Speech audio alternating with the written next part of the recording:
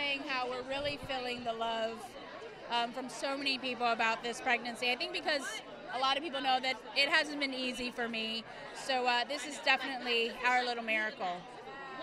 Pretty excited. Oh my gosh. We have our clothes laid out, and he's like, oh my gosh, Mommy, you laid out my sister's clothes. He's like, why did you do that? I can sense that he's happy, but he's getting a little hint of jealousy there, you know, but he's so happy.